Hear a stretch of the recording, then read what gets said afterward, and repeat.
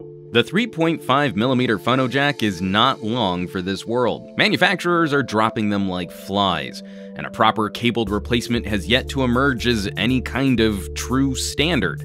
Still, one manufacturer this year has not only retained this port, they're celebrating audiophile-grade playback. Juan Bagnell here for Pocketnow, and here's our LG V30 Real audio review.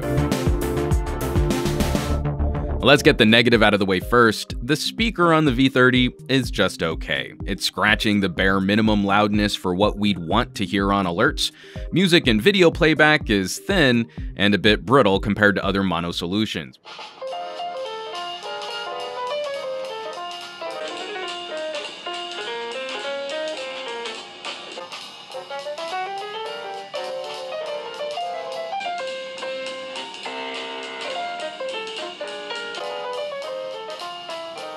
It's when we plug in some headphones that the V30 launches to the top of the class. This is the winner, bar none. An incredible force for powering any audio hardware you might want to plug in.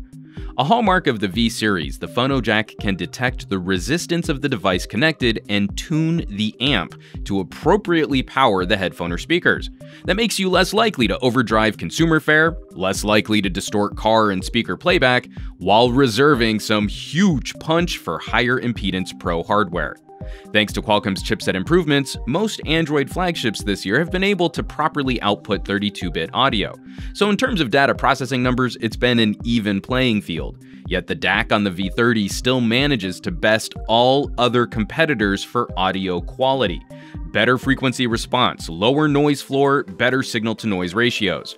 When feeding this phone high-quality audio files, this is the best representation of what that file should sound like on any mobile device produced in 2017.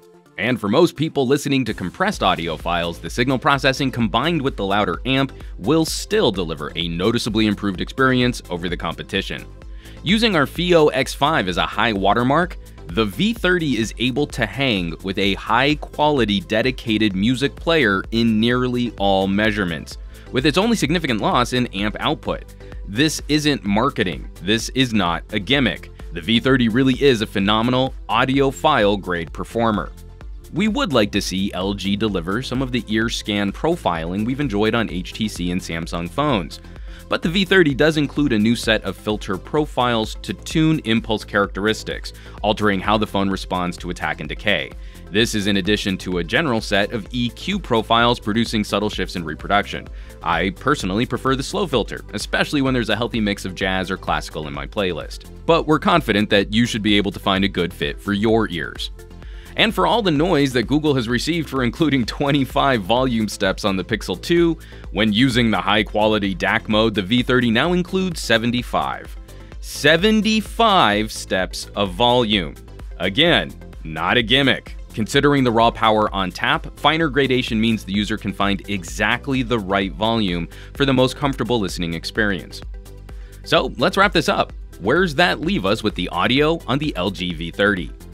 Well, the speaker is a bit of a bummer, I can't lie there, but my audio listening has never been more diverse, and my combo of wired and wireless use still maintains that any phone I personally buy has to have good support for both.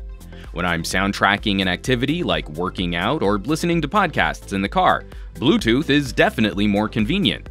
When I want to power my nicer headphones and I want the highest fidelity free of the signal dropouts from Bluetooth, cables are the only way to go. We all know the 3.5mm phono jack will eventually be discarded on all devices, my guess within the next 2 years. I started the Real audio review here knowing it would not be a permanent fixture on this channel. The frustration though, we don't have a true standard universally accessible to replace it. I can't plug earpods into a MacBook, and Google might make USB-C even more fragmented with their own audio, air quotes, standard on the Pixel. The cynic in me feels like all of these certification labels and Bluetooth peripherals are more a way to drive up value add-on accessory purchases when the phone is bought than a way to really improve audio for consumers.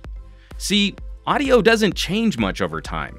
So how do companies get consumers to rebuy products they're already happy with? especially when those products likely don't have batteries that will eventually burn out. If you're watching this video, chances are already better than average you've probably invested money in some nice cans or earbuds.